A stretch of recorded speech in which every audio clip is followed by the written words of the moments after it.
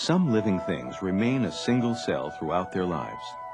For example, these are E. coli bacteria. Millions of these microscopic creatures inhabit our intestines. Bacteria are very simple creatures.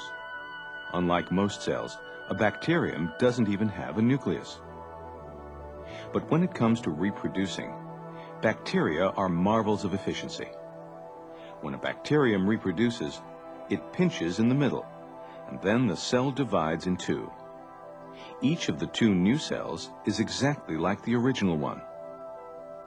Bacteria can reproduce very rapidly. Some types divide once every 20 minutes. At this rate, a single bacterium can become over 1 billion bacteria in less than 12 hours. This kind of reproduction is called asexual reproduction, because only one parent is needed to reproduce.